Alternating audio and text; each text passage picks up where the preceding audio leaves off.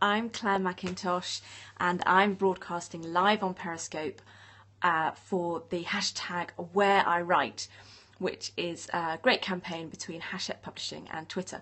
So this is actually the second Where I Write video that I've done. I did it yesterday, it was great fun, but I had a bit of a technical fail at the end and tapped twice or swiped twice or something and didn't save it, which meant no one could replay it. So I'm going to do it again and hope that this time I get it right. So the Where I Write campaign is all about writers showing you, funnily enough, where we write, so giving you a little guided tour to our office.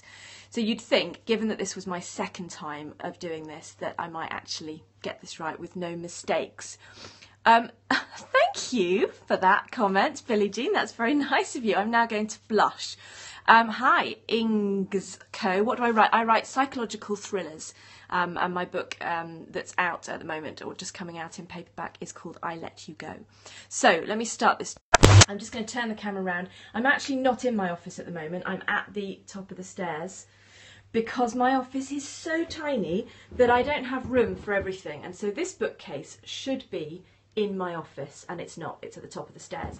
And this is my bookcase of some of my favourite books that have come out recently, and also a lot of books that I need to read. So this pile in particular, this stack here, we've got books there. We've got Jonathan Harvey's The Secrets We Keep, which looks amazing. Fiona Walker's The Woman Who Fell in Love for a Week. So I'm looking forward to reading all of those. Some of those are for events that I've got coming up, and others are written by friends.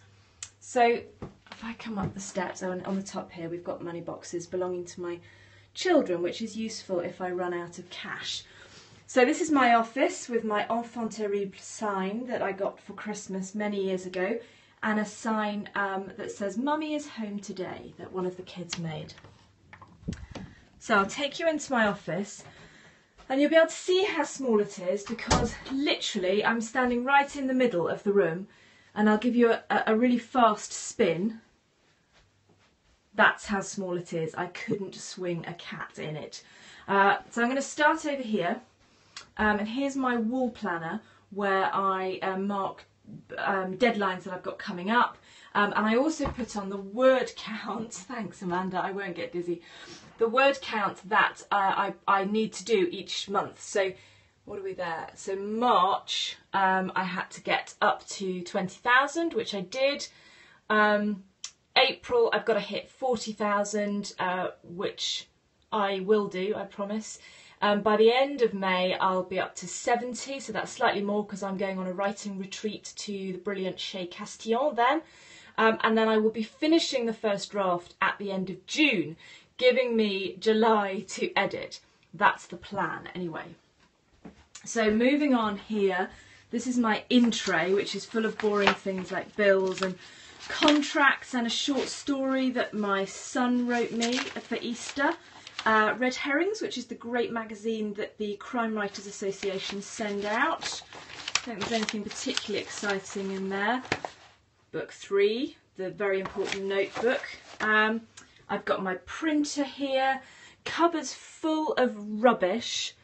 Oh, Billie Jean, I do edit for longer than I write. It's just that that's a sort of a really quick edit before it goes to my editor, and then she'll give me some notes, and then I'll spend probably 6 months or so editing. So don't worry, it will be better than you think. Notebooks here. These are all notebooks of books that I've already written. There's another book 3 notebook there.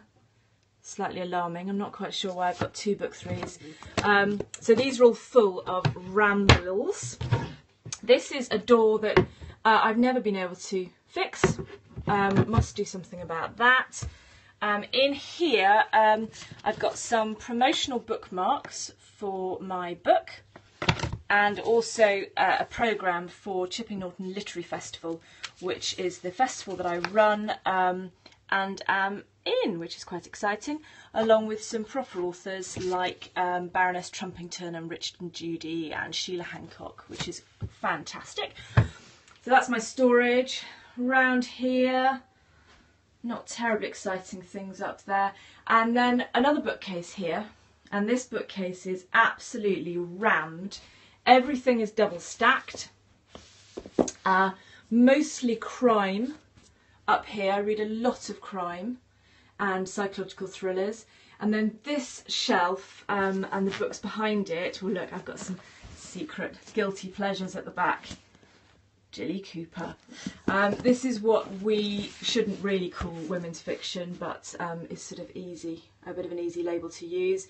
And then reference books down here, some of which are really precious to me. So these dictionaries, French and German dictionaries, belong to my grandfather, as did these these English dictionaries, which are really gorgeous to read, to really thin pages. Needless to say, I don't use any of these reference books because I have Google. So they just sit there looking pretty, but they sort of, I find them quite inspiring. I've also on here got some of my childhood favourites. So Just William was an absolute passion of mine when I was a child. And I collected the whole set, and then started, when I got a bit older, started collecting first editions, second editions, and just lovely old, oh gosh, old copies. Do you know, I don't know what these are. And I can't really look with one hand.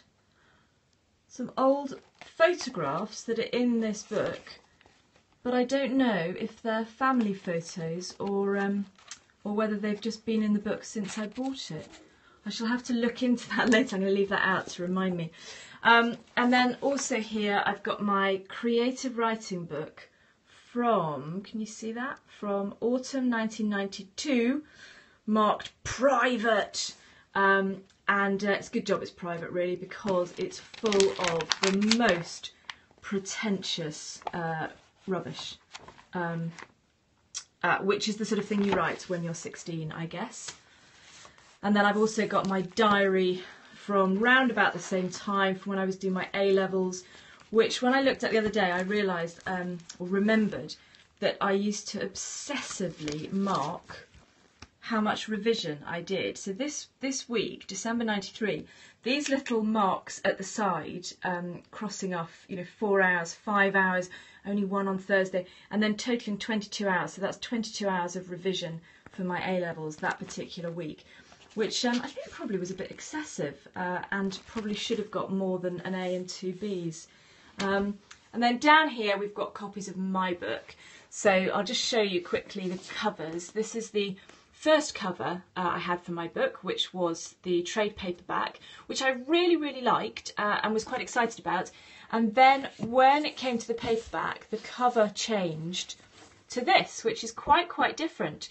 And when I first saw it, I have to be honest and say that it wasn't that I didn't like it, it was just that it was so different to the last one.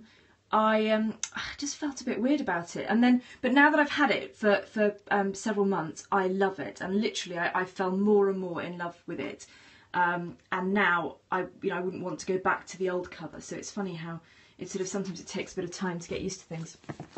And then here, look, I didn't even put this away from my tour yesterday. These lovely postcards of old Ladybird books, which I like to send when I'm sending out my books to people as little thank you cards. Okay, so moving on. This board here, hi Bob Cleely, thanks for joining. This board here is my sort of personal family board. Lots of domestic stuff goes up there, along with photographs of my children. There they are. And cards that people have sent me that I find, I was going to say inspirational, but actually there's nothing particularly inspirational about save water and drink champagne. But this one's nice. Look, you're nothing short of brilliant. That came from my lovely mother-in-law. And then we've got a picture of Paris, which is a place I lived for a couple of years. And a picture of me in a swimming costume, aged 4. Moving on round, these are my working whiteboards, which are quite dull and not particularly creative, but really important to me. So the one at the top is all my events that I've got in the diary, and this is sort of starting to fill up quite nicely. So you'll see that for the next few months I'm quite busy with various things, and then I've got nothing in September. Got the Isle of Wight Lit Fest in October, which is nice, and something in London as well, but nothing then for the rest of the autumn. So, you know, if you want to invite me to something, these are my good months. And if there's cake, I'll be there. Then down here, lots of deadlines of things that I've got to write this month. And then characters in my book, not all of them, but some key ones. And I have to write them down because otherwise I forget. And I have to write things like, I just write daughter's name in big capitals in my book and then come back to it. Terrible at remembering names, can't really get my own children's names right. And also, bizarrely, someone's come into my office and turned my magnets into a question mark, which is a bit spooky. I hope that was one of the children. I haven't got a poltergeist in my office.